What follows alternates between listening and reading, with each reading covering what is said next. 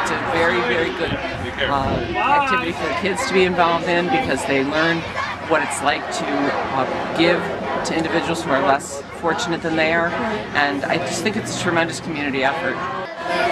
Checking it twice, gonna find out who's naughty or nice.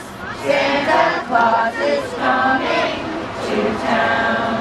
I think that people are going to come forward and do what they can, and I think that's what's important. It's not the amount that you get, it's the fact that you give. And I think that that's one of the things that we try to instill in the kids, is that it may not be the biggest and the best toy, but it is a present for someone to open at Christmas, and they know that someone cares.